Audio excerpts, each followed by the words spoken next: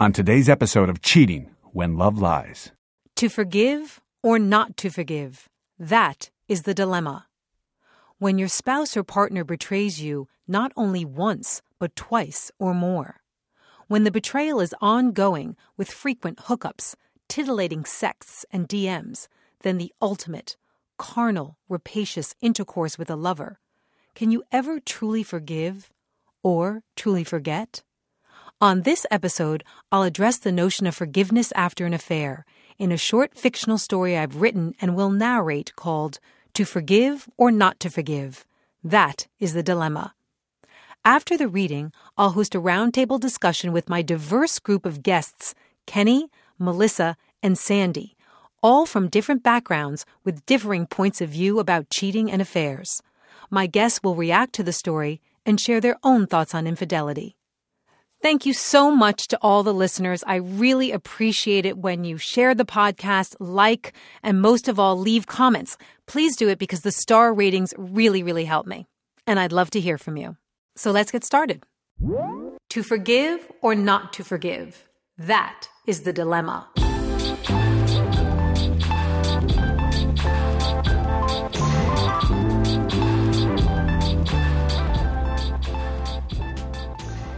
People said she had a special aura about her. I think it was a halo. Talk about the perfect wife? Well, this was it. She wasn't a powerhouse like her sister, a high-powered finance ballbuster. She didn't have all the pomp and circumstance that looks really good on a LinkedIn profile, enviable accomplishments like sitting on boards, and best-of recognition plaques. She was an impeccable wife and mother. She went to good schools, the right schools, that qualified her as educated, high class, and sophisticated. She was smart and had the credentials to prove it. Anyone who doubted her intelligence changed their minds after her comments like, "Choate really cultivated my love for learning," or, "Princeton really prepared me for that." She'd say things like this in a conversational and unpretentious way, as part of her normal everyday conversation. She was incredibly giving and thoughtful, so much so that it made you feel inadequate. She didn't mean to, but no matter what you said or did to demonstrate your kindness and sensitivity, she'd one-up you and put your paltry little volunteer day at the nursing home to shame. Naturally beautiful, she came from a lineage of top models and attended to her appearance in ways her husband liked. She had big boobs and a conservative yet tight wardrobe that likened her to a sexy nurse in a porno video, buttoned up, with just enough peekaboo to arouse. Millennials, feminists, and others might criticize her for coming off like a Stepford wife, but every woman I know out here in the burbs, with 2 or more kids, 2 or more dogs, 2 or more homes, and 2 or more husbands, sequential, not concurrent, of course, thought she was the bomb. The moms and I would ask ourselves, how does she do it? My friend and her husband invited me to spend time with them at their perfectly decorated vacation home in the Hamptons. When I arrived, I found a welcome note on the door with some poetic onomatopoeia and a hand-drawn smiley face with a heart. My friend was out in the back playing tennis, so she couldn't give me what she referred to in her note as a, quote, proper welcome. I heard some clapping and high fives, then her voice say, "Hey, good game. Your serve and volley almost got me." She was appeasing her opponent because she just crushed him in the match. I walked into the kitchen past a vase of freshly picked flowers she'd grown in her garden.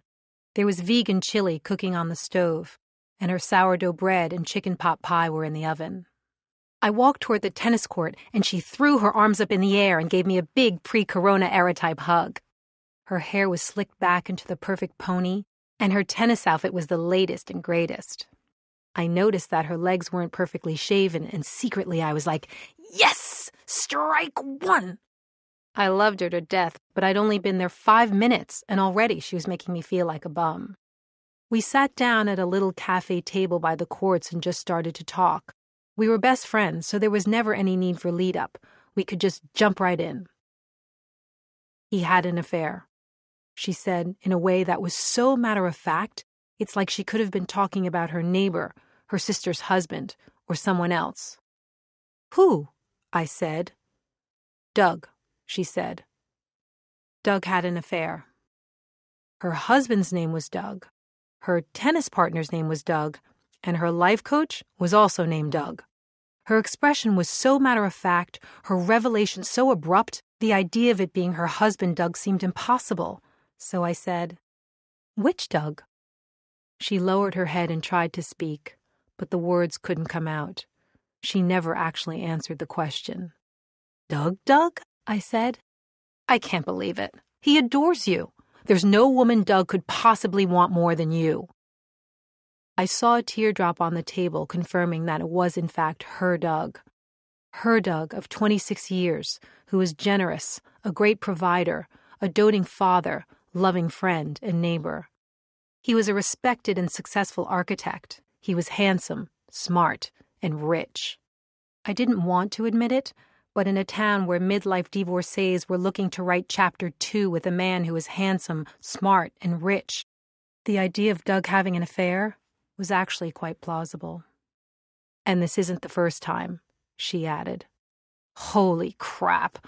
I slumped back in my cafe chair. Her face was swollen and puffy, but she still looked gorgeous, even more beautiful in her vulnerability and longing.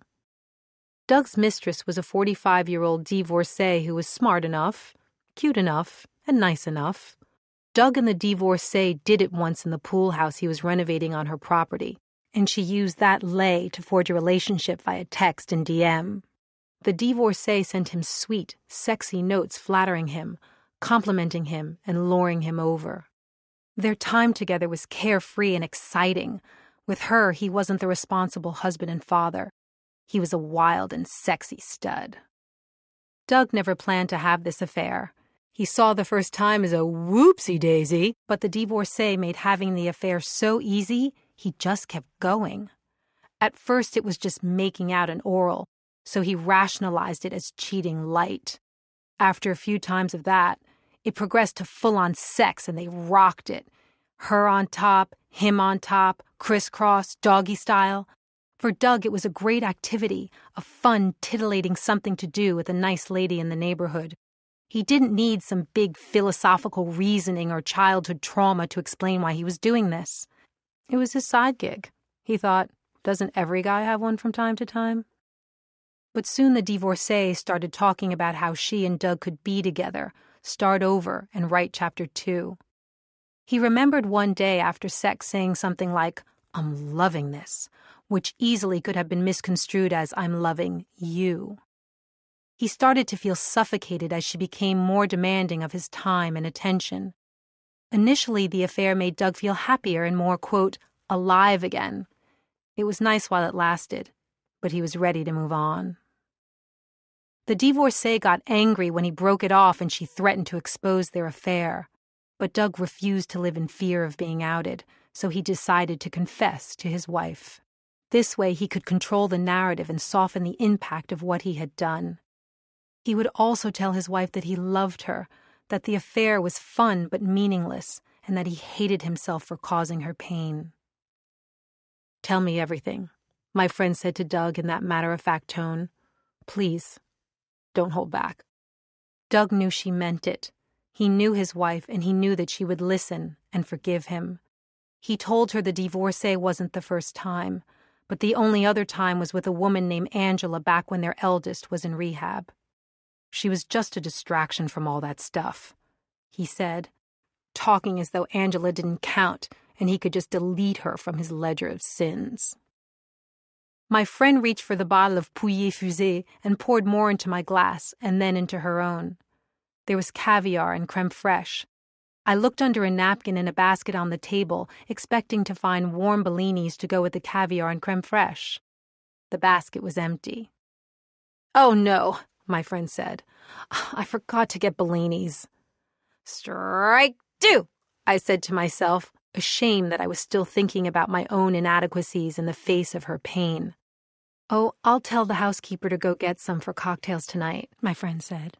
We sat and talked for hours about Doug, men, life, and what was next for her marriage. Doug was right. My friend had forgiven him. She forgave him because she loved him. She forgave him because except for this affair, everything in her life was just how she wanted. With love, persistence, and determination, she created her perfect life. She refused to allow anything to threaten her family or her self-identification with perfection. She saw her world as the quintessence of everything.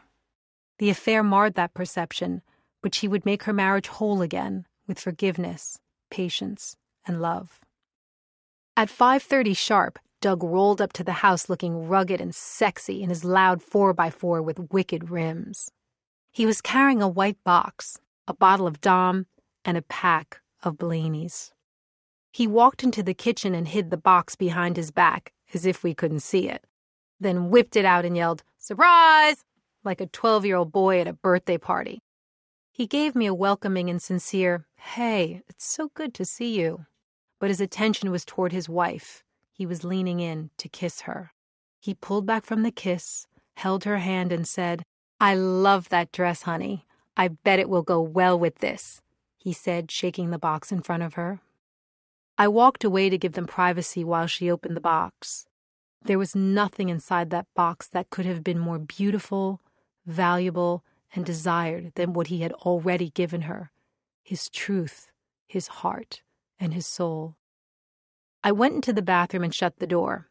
I sat down and did my thing, then reached for the toilet paper and there was none.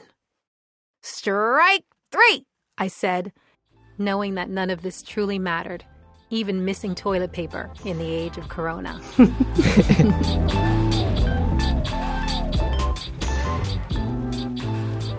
Today I'm welcoming my friends and guests, Sandy, Kenny, and Melissa. So, is this wife a rock or is she a martyr? I don't think she's either. Oof. I think she's comfortable in her life. She appreciates her life. Her life is who she is because she's not a big career woman. It's her confidence. It's her ego. And the affairs rocked her, but she's more solid about her life in it than without it. Okay. Do you agree with that, Melissa? Well, I love how you open up the story because she's introduced as a perfectionist. And Brene Brown talks about how perfectionism is a shield to vulnerability. Oh. And I feel like she may not be aware of it yet, but it will eventually break down how she may feel about herself. So if she co-signs his behavior, is he comfortable co-signing if she decides to have a tryst? Is she allowed that? Well, you don't want to know. I think everybody knows how I feel about that. I'm an eye for an eye kind of girl. Cerebral is an online mental health service that offers prescription medication, counseling, and therapy for anxiety, depression, ADHD, insomnia, and more. Not only do they offer medication, they deliver it straight to your door. Just this past weekend, I went to the pharmacy to pick up medication, just like my best friend. We both did this. And we had the same experience. We drove all the way to the pharmacy, and either the medication wasn't ready or the pharmacy was closed. With Cerebral's convenient delivery service, this will never happen to you because Cerebral is one of the few services that provides prescription medication online through a licensed provider and ships medication straight to your door. And you can coordinate all your counseling sessions through your laptop or on the Cerebral mobile app. Now, how convenient is that? And the price is phenomenal. It's less than 1/3 the price of traditional therapy. With 75% of patients reporting feeling better in just 60 days, plus its convenience and affordability, why wait to get Cerebral? And for listeners of this program, you can receive 65% off your first month of medication management and care counseling at getcerebral.com/cheating. Go to getcerebral.com/cheating for 65% off your first month. That's just a total of $30 to get started. Join Cerebral today on their mission to make quality mental health care accessible and affordable for all. But is she a rock or is she a martyr, Kenny? I mean, a rock in terms of the fact that she's staying in the marriage even after he confesses to her about this affair. I wouldn't call her a rock, just a flawed human being like everyone else. So we hear about these people that stay with their husbands. Some people shame them. Some people understand. Who supports this woman in staying with the guy and who doesn't among you? Who accepts that she's staying with the husband? I don't think it's a matter of accepting her. The writing was on the wall because she's a super well-educated woman whose marriage and family and 26 years of raising children has defined her. So how does that put the writing on the wall? What about that says, oh, he's going to have an affair? No, it doesn't say that he's going to have an affair, but it says that if she were to not accept it, her life to her is going to be horrible because everything that defines her life is wrapped up in Doug, the marriage, and the 26 years of coexisting. And according to Melissa, and in her perfectionism? It seems like she just accepted it. Oh, why do you say that? Because it happened twice, right? At least, right? Mm-hmm. Right, that we know of. And she probably weighed the pros and cons of leaving versus, that's why I said perfection is actually kind of boring. I think he's Really? Yeah, it is for a guy. Oh, tell me about that. Yeah, it is. I mean, the divorcee, right, is not perfect, right? She's divorced, right? That's like in this world, not perfect. But it was probably more exciting for a moment because it's actually boring to be with someone who's perfect in a perfect relationship. Okay, I know you're married, but you wouldn't want a gorgeous woman who's brilliant, who takes great care of your kids and is nurturing? For a man, there's not gorgeous enough anyway. Because because men are like hunter-gatherers. So like if you are going to, at different stages of your life, right, you get older. And I'm not saying I don't, but okay, people you cheat. do. Yeah, right, I get older, yeah. Like you get one perfect woman. Yeah. You want to be able to get 2 or 3 or 4 or 5. You got to be able to prove to yourself as a hunter that you can go out and kill more prey or whatever. Right, capture more babes. Yeah. Yes. Well, that's funny because my next question was, if she was perfect and the mistress was just enough, how do you explain that, Melissa? Do you agree with Kenny? The thing is with infidelity, it has nothing to do with the other person. It has to do with the person cheating and how they feel about themselves. Because a lot of men who do this, either it's an ego trip in numbers or it's an ego trip in filling a bottomless pit of a hole that needs to be dealt with therapy. I mean, you Google like top actresses that have been cheated on. They are the most beautiful, successful women in the world. No one is exempt from this. It has to do, for me, in my mind, with childhood trauma, with lack of connection, lack of integrity, people leading with their egos and not really doing work to have a deep connection where they are vulnerable. Would you apply this to both men who cheat and women who cheat? Absolutely. Okay. So it's the same narrative, according to you, for both? I agree. Okay. The friend says, there's no woman he could want more than you. The wife was beautiful, smart, loving, and nurturing. Does having these qualities as the wife lessen the possibility that her husband will cheat? Melissa, you answered that, but I'd like to hear from Sandy.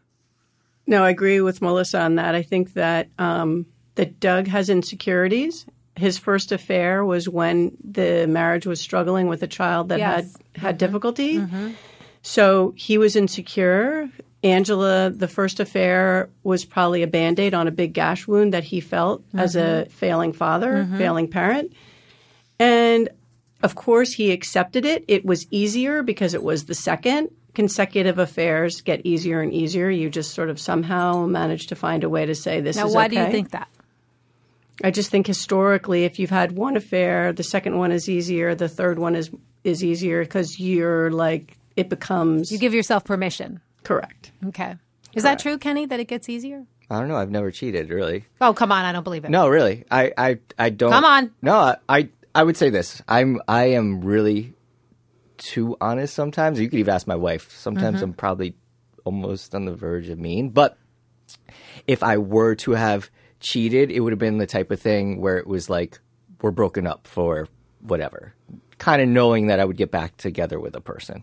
Okay, well, that's cheating because it's like it's premeditated. Yeah, but it was also kind of like, hey, we're not together, too. So I know, yes, that was kind of like the rationale of what Doug's rationale was like, okay, I have problems in my life. And for me, earlier, it was more like me and my ex at the time were on and off for 6 years. Okay. So it'd be like we'd get into a huge heated argument, which is, again, probably more exciting than just being, being perfect, right? Yeah. There's some drama. It's right. Yeah. Some Yeah. And I grew up explosiveness. with like a lot of drama like that. Right. Too. Okay. Join the club. Yeah. So it was like, okay, we're not together. And we were probably not together for 2 months, kind of knowing that we'd get back together, but Right. we're But did you tell her, lady, I plan on sleeping with other people?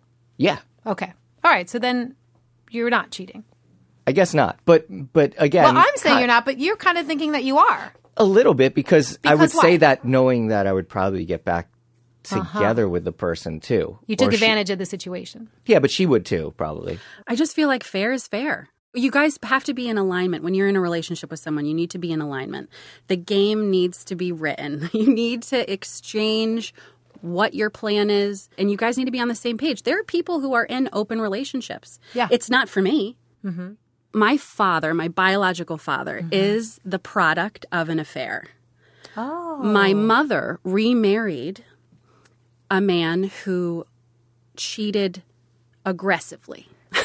Tell me about your father, who's the resultant affair. Does he internalize that in some way? Absolutely. The self-worth is below the floor. It's in the basement. It's not something that he's even aware of. Who cheated, his mother or his father? So my grandfather was married with 5 children. Okay. And met my grandmother and had an additional 3. Okay. One of which is my father. I missed that. My grandfather was married to another woman. Okay.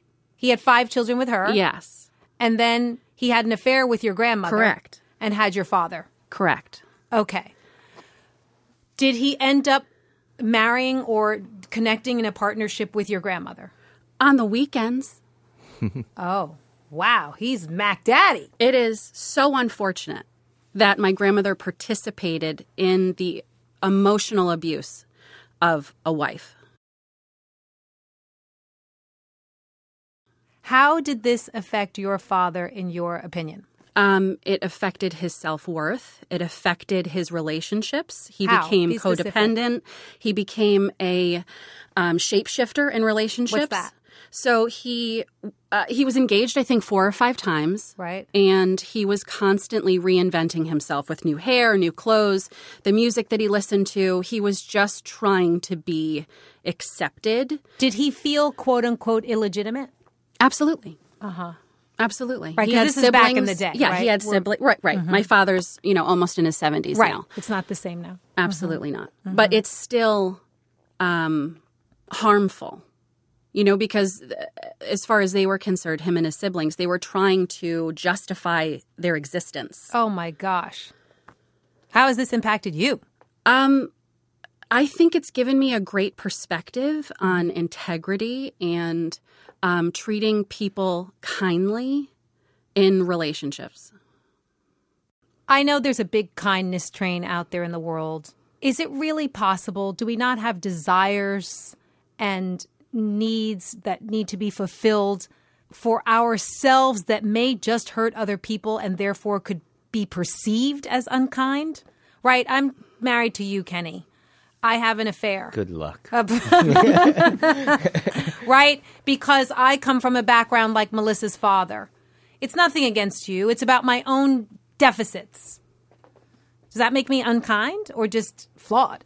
I think you need to be in communication with your partner about your needs. And if you need to date, think about the men that are in their 60s that are very busy dating lots of different women. It exists. Just be honest with yourself about your needs, your wants. If you want to date 9 women at once, then just make sure they know about it.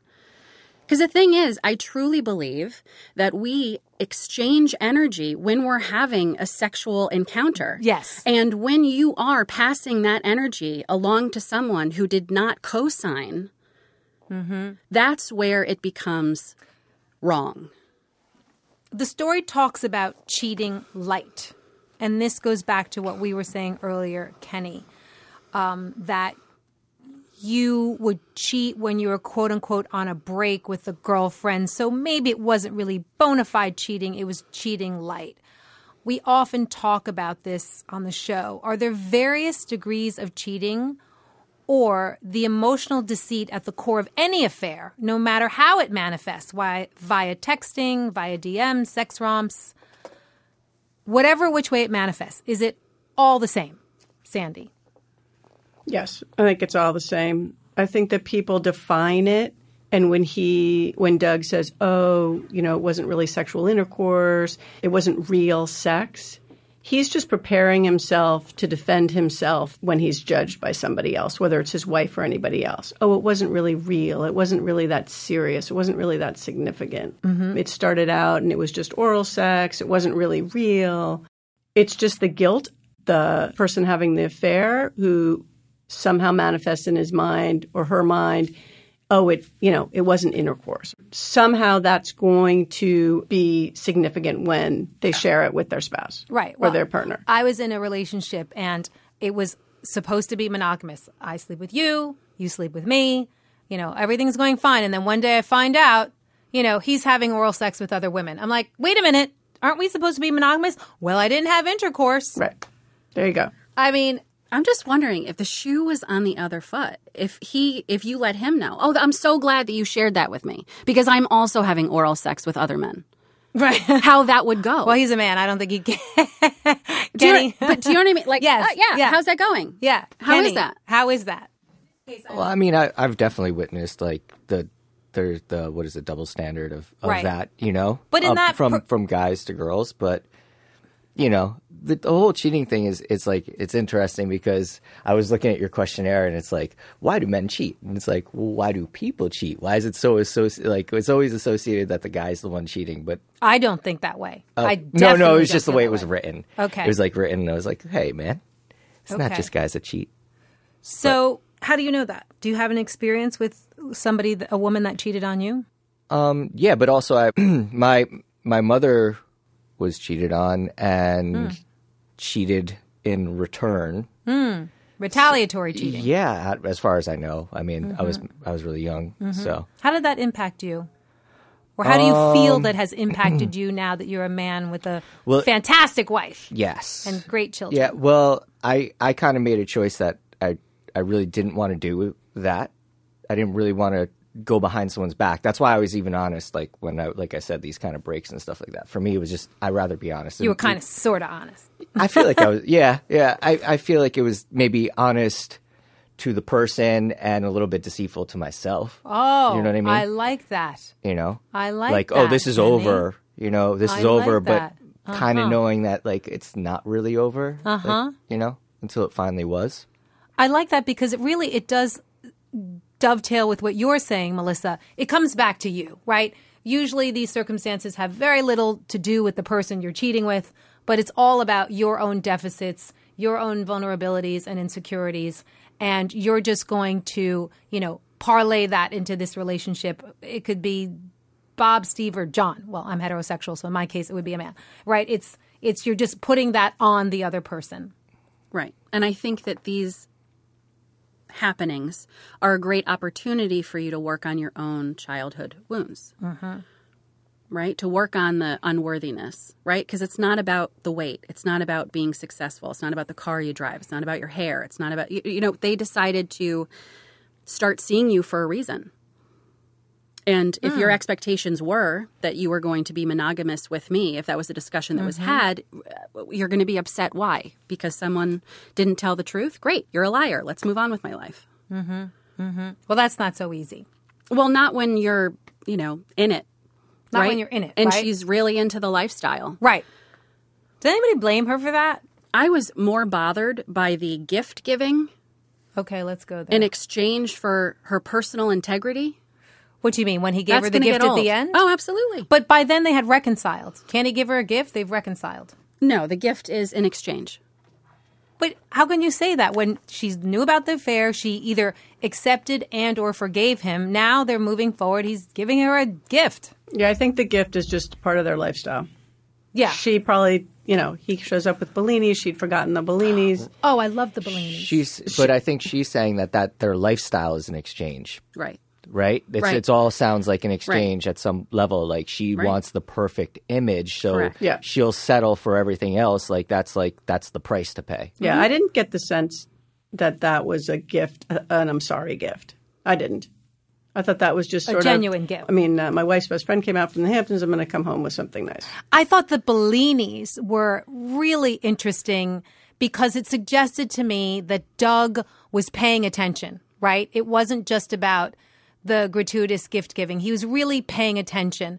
It was symbolic of his wanting to be participant in the everyday needs of his wife's life. But as an entitled, sexy, successful man, Yeah. I have not only the opportunity, but the ability and the wanting to carry out extramarital affairs, whether or not that hurts my wife or not. So let's go there. Does the fact that he's good-looking, smart, and rich make him different than other men who are not, but still cheat? Yeah. He's got like the triumvirate of allegedly what people want. Yeah. I'm good-looking, so I'm smart, got I'm rich. he's got the boring perfect thing too. Oh, okay. Sandy? Um, Are you going to eschew all the smart, rich, good-looking men running after you? I think he's going to defend the fact that the affair is helping him be a better husband. Tell me about that. I think that he's going to, in his own mind, and probably if his wife pushed, he would say, it's not distracting from my relationship with you at all. It's, I'm still there, if not more there. Right. They say that men cheat to stay and women cheat to leave. So that theory would align with what you're saying. Yeah. Is that true, Kenny? If I can have an affair and something on the side, it gives me the ability to stay home and be the patriarch and do all the things that I'm supposed to be as a good father and husband. Does it make it easier? It's case by case, I would say. Mm-hmm. Like, I was kind of, in my situation that I was talking about before, I was kind of trying to find someone else to leave, I feel like. Did you feel like you needed another relationship as your excuse to get out? Yeah, I think so. I think it was like trying to find the nail in the coffin, Okay. if that makes sense. Okay. Like, okay, this is now closed. This chapter's now closed. I've done something that I can't return from. Okay. Yeah, I act like that in my life in general. If I'm not sure what to do, I'm going to do something so volatile, bam, there's no coming back. Yeah. I don't like doing that anymore. What's my problem, Melissa? I like the drama, high I'm not drama. aligned. I get it. Sometimes we end up with someone who creates the volatile situation that we had when we grew up. It feels familiar. Doug qualified his affair as a whoopsie-daisy. Can the compulsion to have an affair be sudden and unforeseen? Or is there this latent desire to screw around that's simply waiting for an opportunity? Sandy? No, I think the whoopsie is pretty accurate. I think it can come from all sorts of angles, and I think it would be very rare for somebody to conscientiously say, I'm going out to look for an affair. Oh, really? I disagree with that. Oh, I don't. I think that affairs happen bass-ackwards. It's an old friend. It's a rekindled friend. I don't think it's a premeditated. I'm sure it can be, but for the most part, I don't think it's a premeditated thing. I don't think Doug went out to find either of his affairs. As a matter of fact, I'm concerned that the second affair is going to be a really hard one to leave behind. I think she's going to keep knocking on his door. Well, but he blew her off. Yeah, but it doesn't matter. Well, She's divorced, and she's got the hots for him, and she Okay. pushed to begin with. She's going to keep pushing. Really? Do you agree with that, Melissa? Well, do you agree with the fact that the divorcee is going to keep pushing? And do you agree with what Sandy's saying, that affairs are really sudden and you didn't see it coming and it, quote unquote, just happened? I think it's a little fucking middle school. That's what I think. Okay. When you're 16, sure. Yeah. When you're married with children, you better get your shit together. Go see a therapist. No, when you're looking at like the stories on Facebook of like some ex, that's like, hello, look at yourself. Any flirting? I'm smelling a touching? story in here. What happened? No, just in general. Like, what are you doing? What are you doing? When you are at a client's home, let's just say she was married. You're at a client's home and you're going to potentially screw up future clients with the fact that you're now screwing so-and-so's wife? Well, I don't think you're screwing it up because in the affair, there's this unwritten rule of secrecy, right? You're not expecting that the other person's going to divulge. With ego moves. Oh, right? Here we go. With the ego moves. With this guy who is very much into himself, to the fact that he's having multiple affairs on a woman who is wonderful and amazing. Getting attention, I'm sure, lights him up. I mean, I think he said that it made him feel alive. Yes. But so sure, all people oopsie daisies, sure. Oopsie daisies. Let's see what it's like when he's at the receiving end of this kind of behavior. How oopsie daisies is it? Well, you said it was like 6th grade, implying that it's this sudden impulse and you just can't control it and that's wrong. I don't necessarily agree with your opinion, Melissa, or yours, Sandy. I think that there's this latent desire to find something else, and it's just kind of brewing and it's sitting there in your internal oven, and when that opportunity happens, you're traveling or your wife is away, or it's the wife that's has this latent desire. She's traveling for her job, she's away, she's at the hotel. Oh, there's so and so that I see at every convention twice a year. Boom. Emotional immaturity. Emotional immaturity. Is you she would right? never want that to go down for yourself. You would never wish that on yourself. Is that true? Is that emotionally immature or just the way life goes, Kenny? What aspect being emotionally immature? I don't know. Ask Melissa. Melissa, what aspect were you mainly referring to as far as being emotionally immature? So if you have signed a contract, a marital contract stating that you are monogamous, and you decide to step out of that, I think it shows your lack of empathy in being on the receiving end of your person having a physical relationship with someone. Well, but you're not thinking that when you're screwing the other person. Let's say it's a woman. She's having an affair on her husband. She's not thinking, oh, gosh, I wonder how my husband's going to feel. She's thinking about her own, apparently, according to you guys, sudden impulse to express herself outside the marriage. I would say that their boundaries are messed up. Or at least they haven't been examined. To be even put in a situation to have a physical relationship with someone outside of your relationship. I think that the whoopsie daisy for Doug was, oh my gosh, I had that oral sex with her, and then it ignited this whole series of events. That was the whoopsie daisy. I never intended for this to happen. Yes. Yes. I agree. Okay. I agree. Doug doesn't seem to stay in this affair too long. He talks about the time when it became less titillating and more like a chore. What do you think turns the affair from titillating to more like a chore, Sandy? Oh, definitely the divorcees pushing more than he wants.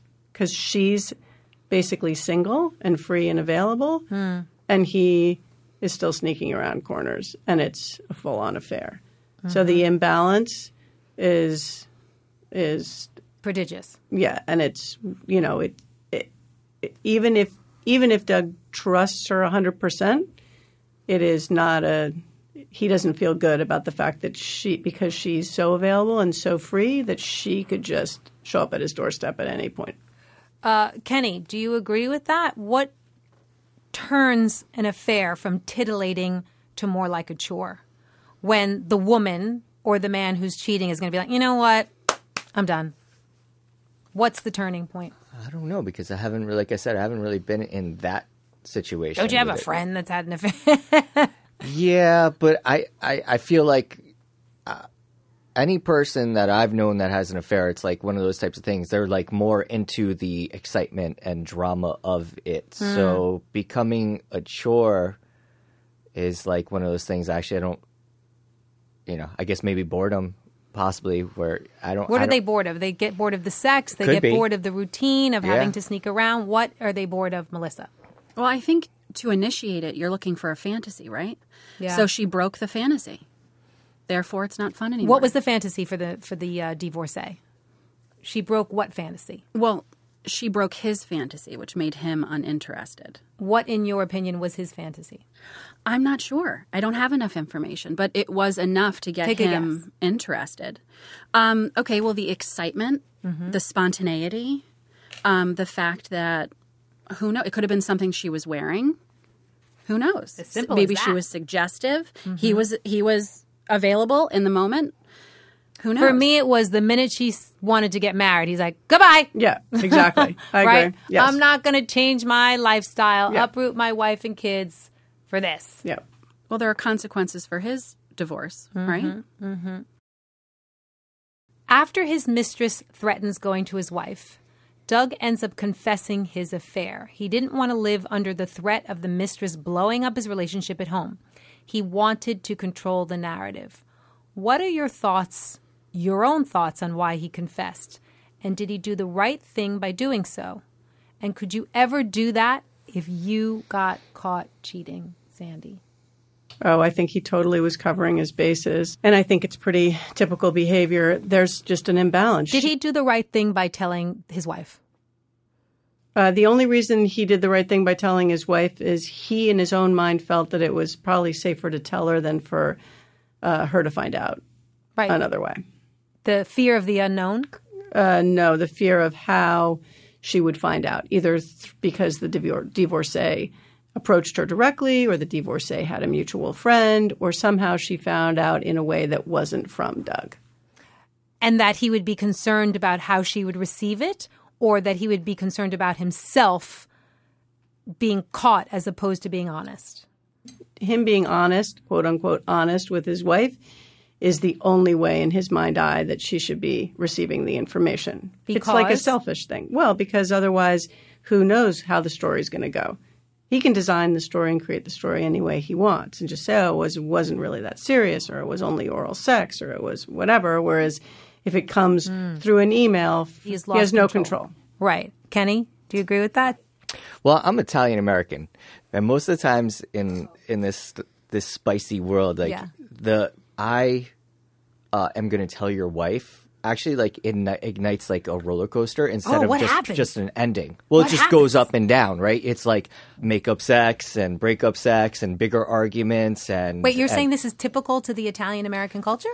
I feel like maybe, I don't know. Okay, We've go all ahead. seen The Ding, ding. Sopranos. What's that? Said ding ding. Yeah. Absolutely. Yeah, yeah. Really? Tell me about this, you guys. Well, I'm What's assuming the like roller your I forgot it was Oh my Gumars. Yeah, you had a God, Gumar. the Gumars. This is Yeah. the second time I've heard Gumar. What is this? Tell me, well, since you're both Italian Americans, what happens? So, give me an Italian name. Lucia is cheating on Giovanni.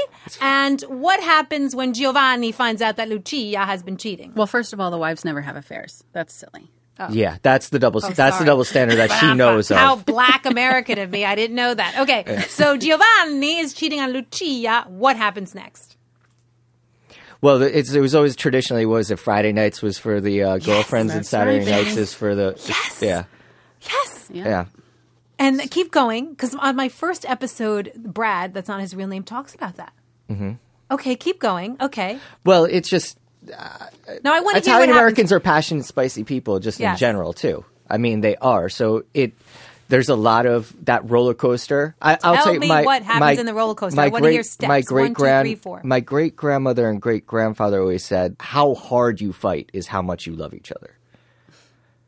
Wow. Yeah. I'm assuming verbal arguments only. No, I mean, I grew up in some stuff where it was physical towards, yeah. And that was, according to them, an expression of how, quote, hard you're loving the other person. Is that true, Melissa? Oh, yeah. Mm-hmm. Yeah. So his job is to make money, take care of his children, and that's it. Everything else is on the wife. Yes. And what else could you possibly want from me? See, I would bet that this story, they're not Italian. Okay. No, but still. But please tell me, one of you two Italian American people, you said, Kenny, that there are steps and a roller coaster after an affair. What happens to the couple after the affair? Give me the 4 steps. It gets ratcheted up, right? How? So it's more passionate in sexually, and it's also the fights are more passionate and bigger. If someone threatens as the divorcee, she threatened to tell the wife, right? An Italian American it's not going to just get cut off. It's What's going to happen? It's Tell going to me get the steps. ratcheted up. The sex is going to get crazier. The sex between who? The mistress, And the mistress. husband. And the arguments are going to get bigger. Okay. And it's just going to go on this crazy wave that gets very heavy until someone probably it'll either get really physical. And if he's really smooth, then he'll get the women to go after each other. Yeah. And he'll stay out of it. Yeah. If he's really good. Wow. Now, it's very Jersey Shore. Yeah. Now, the sex is ratcheted up for the husband. Like, he's kind of, quote unquote, turned on by the fact the that mistress. he's in this Absolutely. predicament. And the mistress. Absolutely. Holy And the crap. mistress, because she wants a wants to result. win. She's Absolutely. saying that she was going to threaten. So it's all, And when you have an entire week to prep, honey, you can be good on Friday. Yeah. Oh, Like, right. Because you the could only see them fantasy is Friday. on point. The house is clean. The outfits are, yes. You have an experience. I want to hear It's a it. You know lifestyle. too much. Tell me the story, please. Well, it's a life. That was my grandmother's life. I had to was her see life? that on the The grandmother weekends. was the guma, My right? Yes, correct. Wait, what's a guma again? It's, I thought it's the guma other was woman. It's the the other girlfriend, woman. yeah. I thought that was the So situation. at that point, women, shoot, in Wait a second. 1933, women got arrested for wearing pants. You know what I Sure, mean? You but- needed a man. Melissa, tell me about this guma experience. What did you witness as a child specifically with your grandmother? So everybody knew that she was the mistress. Unfortunately. Yes. Okay. Yes. There's house cleaning on Thursday. There's cooking on Friday morning. Everything else was her prep. The nails, the hair, the thing for him coming over Friday evening. Typically, do these women remain single or do Yeah. they have husbands No, as well? single. So is it like a lifetime career of being a mistress? Yes. Yes. Absolutely. Is that Side true? chicks. There's a whole racket in being a side chick. Yeah, well, What, it's is like this- a second wife, essentially. Like, she obviously had children with, right? Wait, Sandy and I are like, what? Yes. Have you ever heard of this, Sandy? No. They lived in the same town. Yeah. So in this town, according to you, I am not Italian American, so I'm asking questions. I'm not making assertions. At this time, back when, we're all here in our 40s, 50s, there were women who were dedicated mistresses. They were identified as such. They were the guma. Gumas, yeah. Yeah. And everyone understood, this woman receives You don't talk about it. someone's husband on Friday. But you said they all lived in the same community. This is how Oh, my God. how spectacular this is. Oh, my gosh. I can't remember if it was a James Bond film, but either way, it was a woman walking in on her husband with curlers in her hair in bed with someone else. And he gets out of bed and he's like, "Hi, sweetie, what's going on?" And she's like, "How dare you? How could you do this to me?" Yeah. He goes, "Are you okay?" And as he's gaslighting the crap out of her, this other woman is getting out of bed, getting dressed, and leaving the room. And he's like, "Do you need to talk to somebody? Are you all right? Are you seeing things?" Oh, you don't talk about it. There's nothing to talk about. You smoke screen the crap out of your wife. You're like, "Yeah, I'm going to play cards with the guys on Friday." But when the wife in curlers actually sees him in bed, you're saying that he's gaslighting her, telling her we were just giving each other foot relax. massages. And then you start questioning yourself as the Right. wife. Like, am I nuts? Oh, my God. Sandy, how do you respond to this? Yeah, I mean, it's really tragic, right? I mean, it's Have you almost ever heard more of this tragic before? than just having a one-off affair. It was a cultural thing. Does And it was, still exist? Not as much, no. There are men who travel for work that have other families in different states. Yes. I mean, it's not super common, but No, it happens. It's Yes, not, I it's know not that. as the traditional kind of Italian mafioso kind of Right. thing You're that- telling me this is all in the same community. Oh, my God. Doug talks about deleting Angela, his first mistress, from his ledger of sins. Doug had an affair with Angela when he and his wife were going through difficult times with their son. Have any of you contemplated the escape of an affair as the way to handle problems in your own partnership, Sandy? No, because I still hold to the fact that that affairs, to me, and from people that I know in my life who have had affairs, come by a whoopsie. Okay, you were married. You never, and you got divorced. You never during that time thought, you know what, let me just have an affair, stick this out. Never once. Oh, yeah, sure. Okay. Melissa, you have to be honest. Yes. In your relationships, have you ever thought, you know what, that guy, he's looking mighty delicious and fine? So because of my background in lack of integrity of the people that I grew up around, I can't even have casual sexual relationships. I never could. We were either seriously dating or we were nothing. And that was it. I just have really hard boundaries on liking girlfriends' husbands' Facebook posts. I'm like, no, I don't do that. Really? Really. Like really clear boundaries on what is unacceptable to me. And how do you do that in today's culture? I respect other people's relationships. So let's just say someone from my past or let's just say this guy who checks all of my boxes. Okay.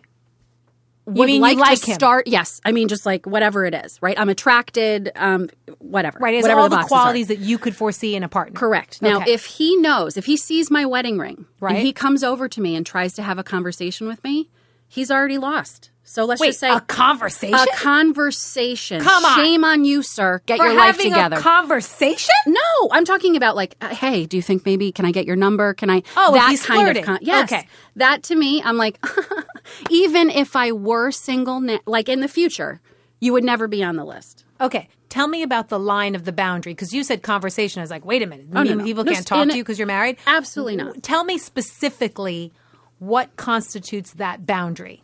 Can you get a text from a guy saying, hey, I'm having a party. Do you and your husband want to come? Like, what are the things that So I pursue, cannot be done? in my personal relationship. Right. I pursue a relationship with my husband's friends, girlfriends, wives. That's my job, is to pursue that connection. Okay. My job is not to form a connection with my husband's friends. That's not my job. How do you avoid that? Because in today's world, everybody's texting everybody, DMing anybody. It's completely acceptable to have like normal exchange niceties. Hi, how are you? Good to see you. And that's basically it. I'm not trying to avoid conversation. I have no problem having a conversation. But like Doug, I don't want to have a conversation about you and how your girlfriend and the sex and the like. Bro, get a therapist. It's inappropriate.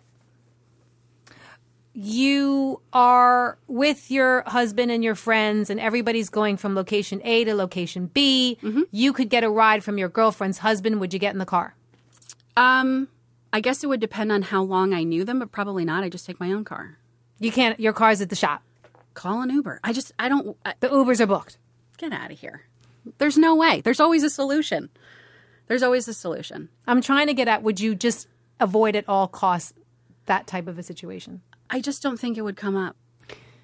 Kenny, can you say something to Melissa? My husband. What do you want me to tell her? My husband's friends wait outside if he's not home. They wait outside. Come for him to on! home. Okay, I'm dead serious. So let's make it. So let's have it. I'm going to bring it back to personal, and let's have it a little bit more creative. So just what you said, social media, right? Facebook came about.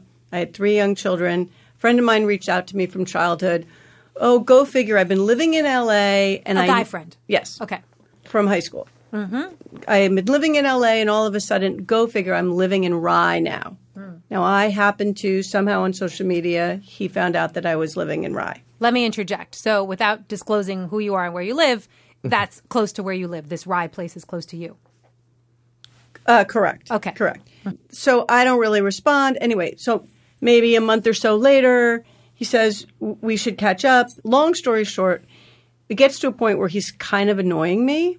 How is he annoying? Well, because it's like I don't necessarily, like we could have a phone conversation. I don't need to meet up with you. I don't need to have drinks with you. I could have a call with you. So why don't you just tell him that? So I do. So I said, why don't you call? So he has a call with me, and then he says, you know, I could definitely meet up with you for drinks. And my eldest child, who is my daughter, says, you know what? I kind of look like you did when you knew him when you were 16. Why don't I just go meet him? No. So I have been in a situation do it? where this happened. Did she go meet him? Yes. Yeah. And what happened? It became a joke, but my point is No, you what said happened? Was he like, are you Sandy? Was it? no, Oh. of course not. No. Okay. But it was sort of a funny thing, like a slap in the face. I was like, you know what? You've been doing this for 6 months, and it took my brilliant eldest daughter to say, you know, we can put a stop to this. I'll just go meet him. Melissa, talk to Sandy. Do you blame her for even engaging with this guy? Not at all. Okay. Not at all. I just, it happens so casually. It happens so, I mean, you don't even think about it. You're just like, Right. oh, I remember. He's such a great guy. But right, it's but like, according to you, he's married, the guy, right? Yeah, we both So were. according to you, you're both were. According to you, should they have even been DMing and Facebooking? I cannot put my I'm boundaries on asking other you people. about what you think about Sandy. No, listen. I can't. No, it's good. It's all good because it worked out, right? You guys. Oh, he you're got his shying connection, away, Melissa. You don't agree with what Sandy did. The person that I'm in a relationship with, if Yeah. they did that, there'd be a problem. Okay. Ooh. What would you do? What would I do? Yeah. Communicate. I'm not down with it. If you want to do it, that's on you, but you don't get What do you mean that's on you? And they're like, okay, I'm just going to keep doing it. I do not believe that people should be made to do anything they don't want to do. Okay, if I had a husband who wanted many fans, because that's basically what it is. Okay. If you want fans, please have all the fans you want. You just don't get me. You'd leave. Absolutely. Do you have kids? Yes. You pick up your kids and leave. Yeah. You're not afraid. That's a hard boundary for me. Okay. Okay. Melissa, you seem to have very definitive opinions and be very knowledgeable about emotions and expressions and how people interrelate. Where does this come from? I'm actually scared to say it. I've never said it out loud before. So I'm an intuitive psychic medium who also helps people get the chemicals out of their home. You're an intuitive psychic medium. I am. So people come to you to say, what's going on? What's my future going to be? And you go to their homes, you tell them, and then you cleanse the air? So what I do is I help women become more mindful of their toxic load every day. Because I think what it does is it impairs... But how do you do that? So you're psychic, so you have a feeling right now about me or whoever else is in the room. Sure. And then you could come to my home and say, I'm going to help you rid yourself of this toxicity in yourself and in the home. If you are open and available for change, I can help you do that with products and with my services. Wow. But you know, because you're a psychic medium, whether or not your husband's having an affair. You don't even have to investigate. Not necessarily true. I feel very confident in reading other people. Okay. But with myself, it has been a process. Would you tell your clients, your psychic clients, if their partner was having an affair? So usually when they ask the question, it's a problem. Well, do you tell them? Of course. Okay. So that's the answer to the question. You would tell. So in the time that I had experienced it, she knew already that it was going down. And I attended an event and I was not about to come up to her and be like, hey, listen, he's a dog. Right. Run. She already knew. Right. I believe that too. The people already know. Yeah. Does love conquer all? Oftentimes I hear guests and interviewees talk about how love drives us to accept hurtful or degrading situations and behaviors. What part of moving forward after an affair is love versus dutiful acceptance? Do you move forward because you love someone, or do you move forward because you're in acceptance of how they behave and what they do? Well, I guess it's case by case, right? But I mean, if you're accepting that that's part of the person's nature, that they are flawed, which we all are, like Melissa's not going to accept it or is, right? That's what you're willing to accept. If you're not willing to accept that flaw in that person, you keep it moving. But my question is about love. I hear on this program people talk about love. I did it for love. Well, I loved him. Well, he loved me.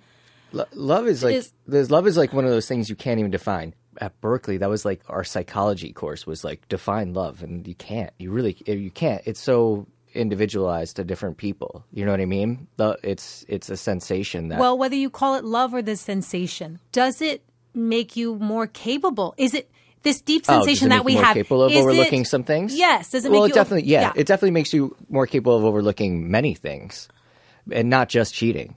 It could be anything from your spouse's cooking to, you know what I mean? Yeah. To you know, the way they speak, to a lot of different things. But, you know, cheating is just another one of those imperfections in people, and whether or not you're willing to deal with it. Like in this case, it seemed like the wife was willing to deal with it, right, in exchange for the lifestyle that she had. Sandy. And oh, excuse me. No, and whatever emotional support she was receiving for her husband. Sandy, love, does it conquer all? Is it the reason why we endure all types of situations, including affairs in our relationships?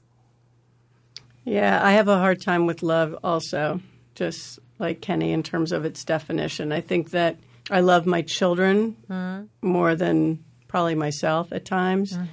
I did love my ex-husband, but I think that when you're talking about affairs, more times than not, it's like a big crush. And did this woman go back to her husband because she loves him? She may love him, but she loves their life. She loves the lifestyle. She loves her children. She loves the 26 years with him. It's comfortable.